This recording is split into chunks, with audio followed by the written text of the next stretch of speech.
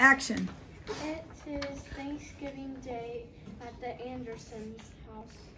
Mom is bustling around the kitchen preparing food while Dad is extending the table and gathering chairs. I'm short one chair, Becky. Can you run to the storage room and grab one more folding chair? Sure, Dad. Who's all coming to our house again? It will be the four of us, Uncle Ben, Aunt Linda, your cousin Parker and Avery, and Grandpa and Grandma Anderson. You actually need 3 more chairs, don't you? There will be 10 people here, and there are only 7 chairs at the table right now. We can only fit 8 people comfortably around the dining room table. You and Parker will sit at the counter. What? That's not fair. I don't want to have to sit with Parker. She's so whiny. She won't leave me alone.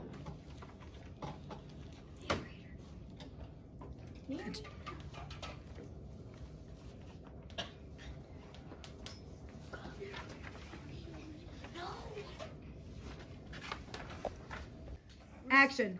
Becky's older brother, Garrett, enters the room.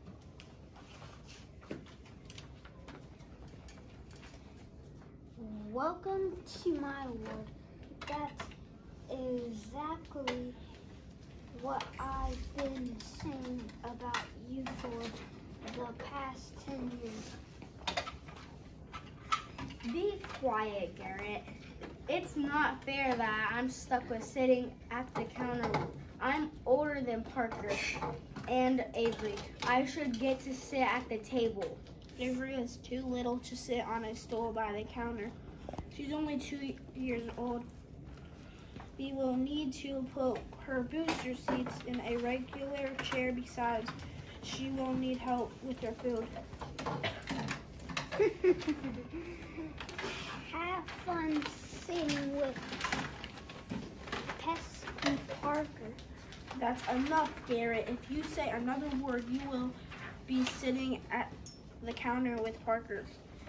I need an extra pair of hands in here. Who has a minute to help me peel the potatoes? Becky already has a job. No, wait, yeah, Garrett, go.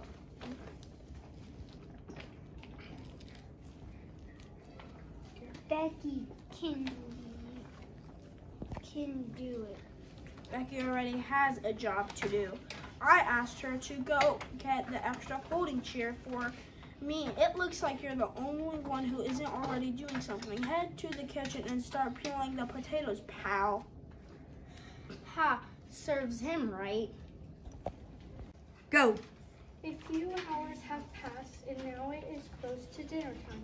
The doorbell rings, and Garrett, Becky, and Garrett race to the door. They arrive at the Ouch! same time. You don't have to be so rough, you know.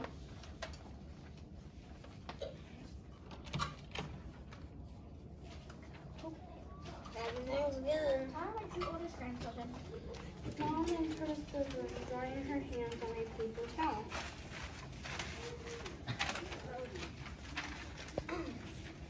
They are bickering as usual. Here, let me take your coats.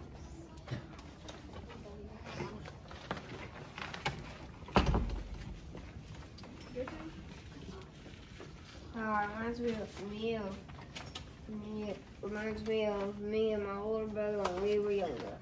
Boy, do I wish you were still alive to talk with. Kids, after Thanksgiving, how about the 2 of you try to be thankful for each other today? Chances are good that someday you'll actually miss each other. I'm not sure about that, but we'll try, Grandpa, just for you. Good. The aromas are coming from that kitchen are tantalizing. In fact, my mouth is watering. What can I help you with, Maggie? Well, I was just getting started on the gravy. Do you want to help me with that? Certainly. Mom and Grandma walk toward the kitchen while Becky, Garrett, and Grandpa go to the living room to watch the football game. About 10 minutes later, the doorbell rings again. No one moves. Action. Mom and Grandma walk toward the kitchen while Becky, Garrett, and Grandpa go to the living room to watch the football game. About 10 minutes later, the doorbell rings again. No one moves. Last time you two raced to the door, and this time nobody wants to answer it.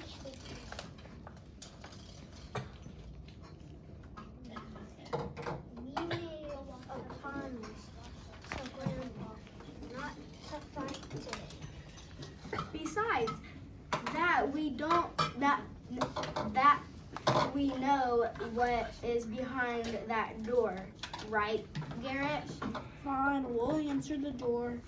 Mom and Dad reach the door at the same time. Take a deep breath and calmly open it, grinning from ear to ear.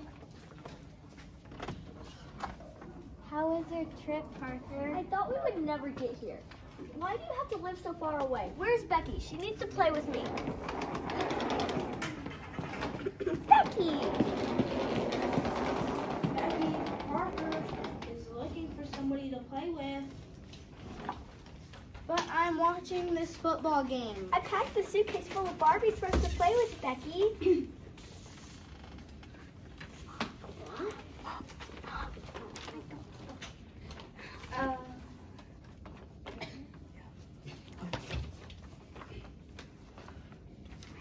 Becky, play with your cousin. You can watch football later. Uncle Ben asked Linda and ever entered the house.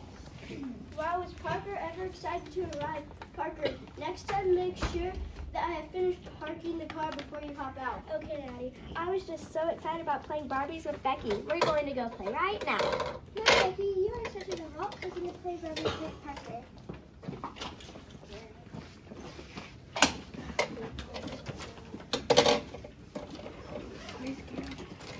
I wouldn't exactly say that she will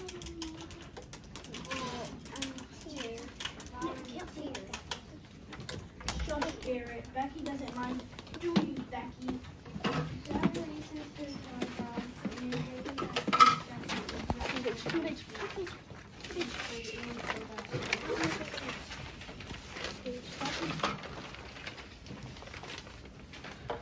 No, I suppose I don't mind.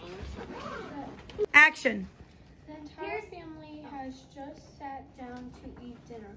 Becky and Parker are sitting on stools by the kitchen counter while the rest of the family is sitting by the dining room table. Here's some potatoes, Becky. Would you like to put some on Parker's plate too? Becky dumps a scoop of potatoes on Parker's plate.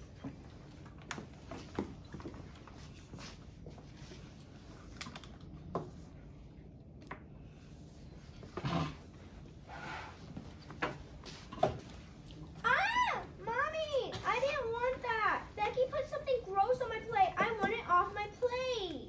Parker, that's silly. Eat your food and let's not have an ordeal.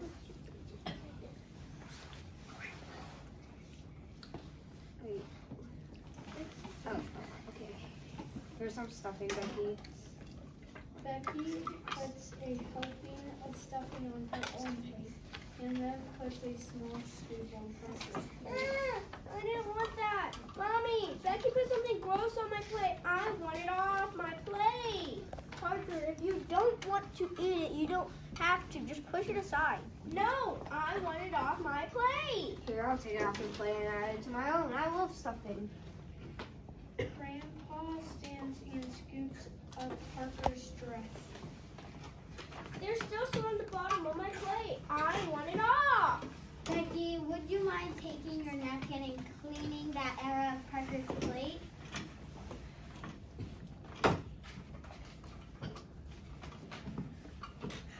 This is ridiculous. The family begins eating in conversation. Suddenly, whimpering can be heard coming from the counter. What's Stop, Parker. I don't want to eat this turkey. I keep thinking about the book we read in preschool where the turkey is trying to escape from the farm so that he doesn't get eaten by the farmer. The turkey on my plate didn't escape from the farmer.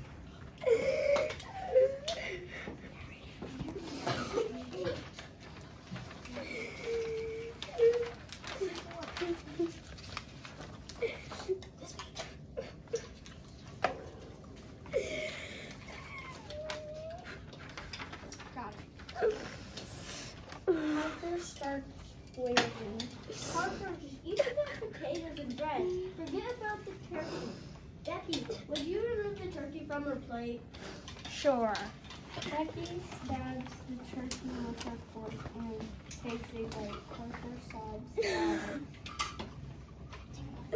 I can't watch her eat it. That's just as bad. It looks like someone needs a nap. I'm sorry, I hope that this behavior isn't ruining everybody's meal. Becky, how about you just turn on the wall light while I take a bite of it? The meal is over and everyone has begun to clear the table. Oh, look. Action. The meal is over and everyone has begun to clear the table. Oh, look, I found the wishbone. Parker, Peck, and Becky. Would you like to do the wishbone tradition this year? Sure. What's that? Both of you grab one end of the wishbone and make a wish. Then you both tug on the wishbone until it breaks. However, whoever ends up with the largest part of the wishbone, the largest part of the broken wishbone is said to have their wish granted. Yes, I want to make a wish. Sure, I'll do it. I know what my wish is. I know what my wish is already. Before you begin, can I talk to you for a second, Becky? Sure. Mom pulls Becky aside and speaks to her quietly. You'll just let Parker get the larger part of the wishbone, right? But Mom, I have my wish all ready to go. Please. Becky, I really don't want to have to listen to Parker start wailing again. We got This here.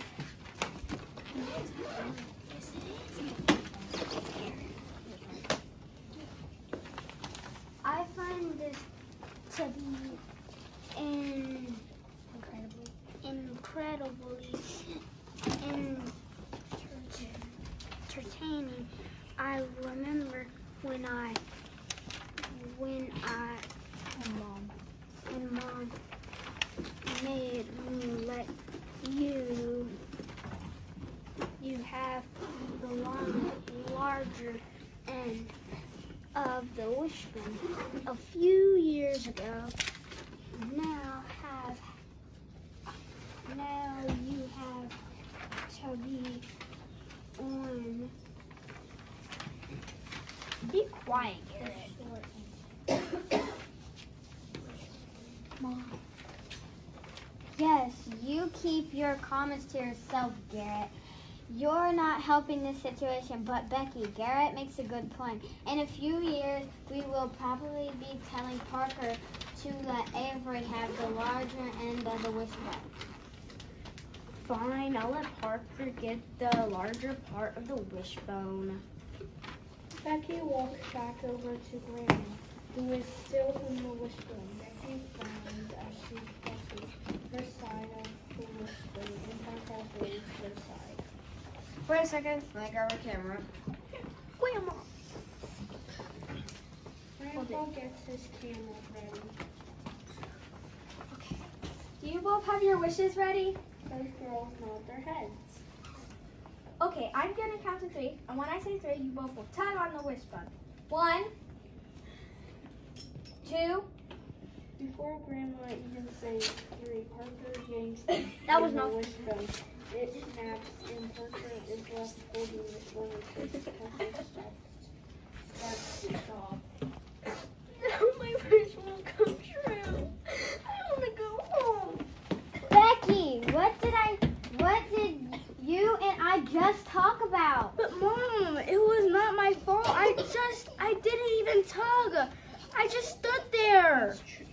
true, Maggie. Your mom hadn't even said the number 3 yet. I don't think Becky tried to get the larger piece of the wishbone. It just happened. It's not your fault, Becky. Besides, it's time that Parker dealt with a little disappointment. Life isn't always going to go the way she wants. I think it's time for us to go home, Maggie. You don't mind if we abandon you, right? When it's time to wash the dishes, do you think I think we better get Parker home for a nap.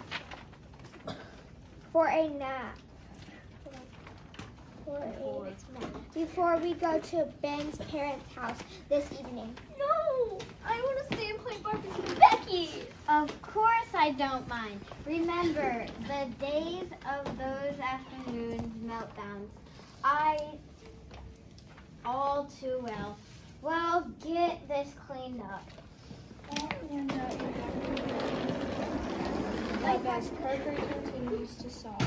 When they open the front door to leave, Parker sits on the floor and refuses to budge. Uncle Ben has to pick Parker up and carry her to the car. Everyone quickly says goodbye and leaves as they drive away.